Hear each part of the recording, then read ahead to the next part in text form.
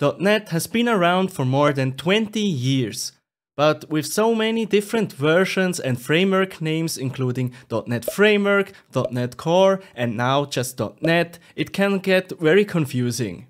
It's easy to get lost in history. In this video, I'll take you through the evolution of .NET from its humble beginnings in the early 2000s to the present day. You'll gain a deeper understanding of the .NET landscape and you'll learn about one of the biggest misconceptions in the world of .NET, the .NET standard.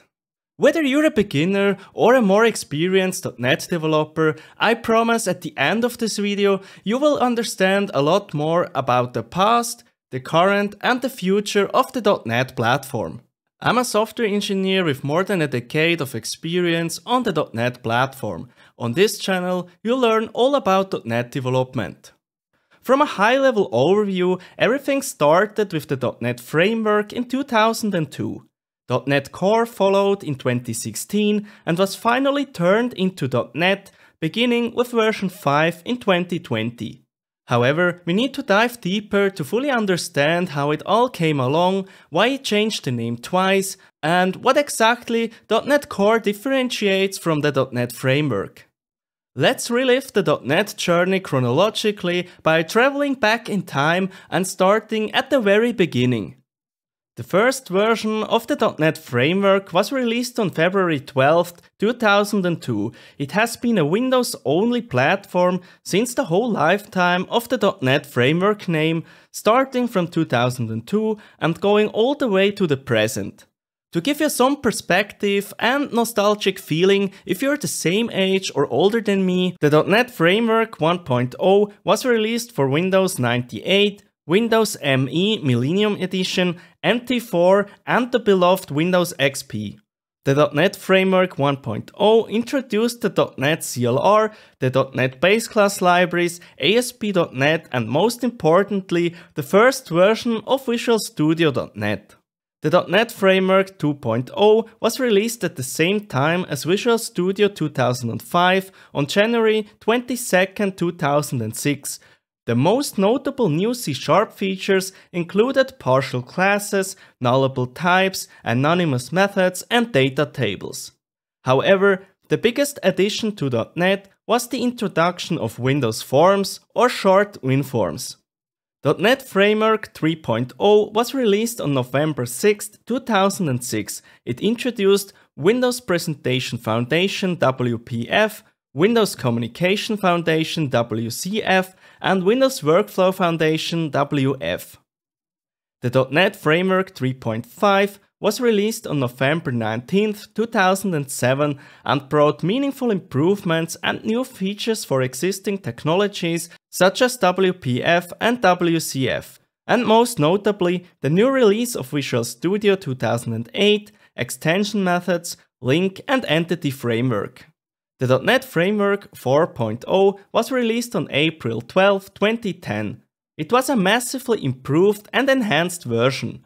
It also came with the Visual Studio 2010 release. The most notable new technologies introduced were Parallel Link, Task Parallel Library (TPL), and the introduction of the BigInt data type. The .NET Framework 4.5 was released on August 15, 2012 together with Visual Studio 2012. It brought built-in support for async await to handle asynchronous operations.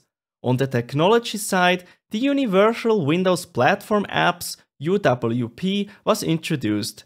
It allowed targeting multiple devices with a single code base.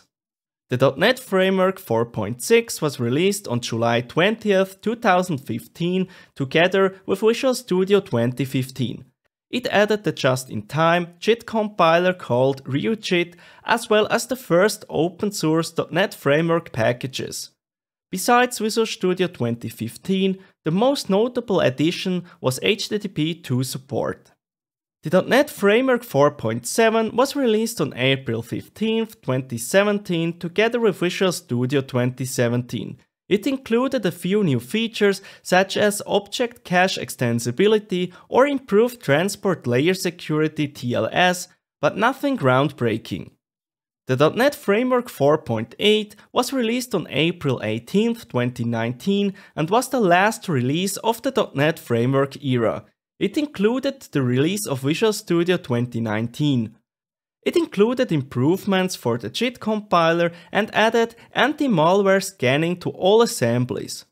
The .NET Framework 4.8.1 was released on August 9, 2022 and was the last patch version while recording this video.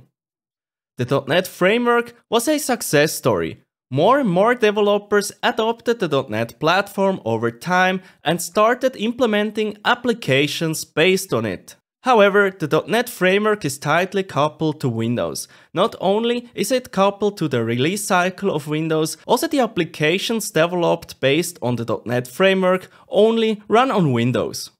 With modern software development, we expect short and incremental release cycles, and most frameworks are open source. Open sourcing the .NET Framework has never been an option because it's tightly coupled to Windows and there are licensing issues involved in it. Also, the other issue being tightly coupled to Windows and limited to Windows became a bigger issue over time. This is where .NET Core comes into play. It was designed to be the next evolution of the .NET platform. It's a free and open source cross-platform library for .NET development. It's independent of Windows and developers can use macOS, Linux and Windows to develop applications on the .NET Core platform.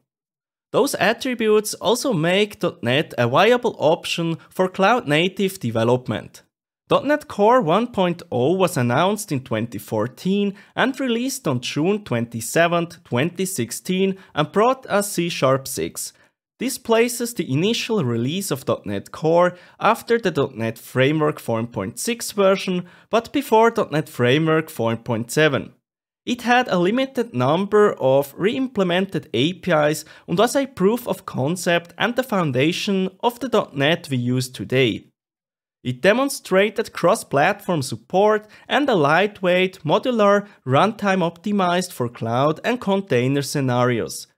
ASP.NET Core, a web application development framework, was the first new technology built on top of .NET Core and released with .NET Core 1.0. .NET Core 2.0 was released a year later on August 14, 2017, a few months after the .NET Framework 4.7 and Visual Studio 2017 releases. It also brought us C#7. The major features were ARM support for IoT scenarios, improved performance and scalability, including support for the span of T and memory of T types. .NET Core 3.0 was released 2 years later on September 23, 2019, a few months after the final .NET Framework version 4.8. It also brought C#8. It added support for Windows desktop application development with Windows Presentation Foundation, WPF, and WinForms, and HTTP 2. .NET Core 3.1, which was a long-term support release that was highly adopted in the community, was released on December 3, 2019. The previous .NET Core versions were mainly for people experimenting with the new implementation of the platform. Starting with .NET Core 3.1, there was a massive shift towards developing applications on the new .NET Core instead of the old .NET Framework. It also was the first version I used for a .NET Core application in production. .NET 5 was released on November 10, 2020. The jump from version 3 to 5 was done to prevent mixing up the version numbers between the .NET Framework and .NET Core. .NET 5 also brought C#9. It was also the version where .NET Core was renamed to just .NET as we know it today. Also, Blazor Server was released with .NET 5. Since version 5, we get the new .NET and C# version every year. The even numbers are long-term support releases with 3 years of support, and the odd numbers are short-term support releases with 18 months of support. .NET 6 was released on November 8, 2021. It was the first long-term support release after the renaming to .NET. It also came with C# 10. On the same day, Visual Studio 2022 was released. It includes support for hot reload, one of the technologies that massively speeds up the development cycle when developing .NET applications. Minimal APIs for ASP.NET Core development, top-level statements, as well as file scope namespaces were introduced, to mention a few relevant changes. .NET 7 was released on November 8, 2022 as the current short-term support release and came with C# 11. The required keyword is something I often use when building ASP.NET Core backends, and native ahead-of-time compilation produces standalone executables. In the foreseeable future, we will get a .NET and C# release every single year. In November 2023, we expect .NET 8 and C# 12. Starting with .NET 5 in 2022, there was no reason to develop new applications based on the old .NET framework anymore. Today, I cannot think of a scenario where the old .NET framework would be a better choice for a new application than one of the current .NET versions. New .NET applications should target one of the supported versions, which at the time of this recording are .NET 6 or 7. So we finally have a clear picture of the .NET framework, all its versions, how .NET Core came into play. Great, but what about the .NET Standard? How does the .NET Standard fit into this big picture? Let's clear up one of the biggest misconceptions first. Somehow the idea of .NET Standard being a next-generation framework has spread around the web. It's completely wrong. The .NET Standard is a formal specification that different platforms such as the .NET Framework or .NET Core implement. It describes the API surface the frameworks have to implement in order to be compatible with the .NET Standard. The idea behind the .NET Standard was to allow code sharing between different projects targeting different frameworks such as the .NET Framework, .NET Core, Mono, Xamarin, or Universal Windows Applications (UWP).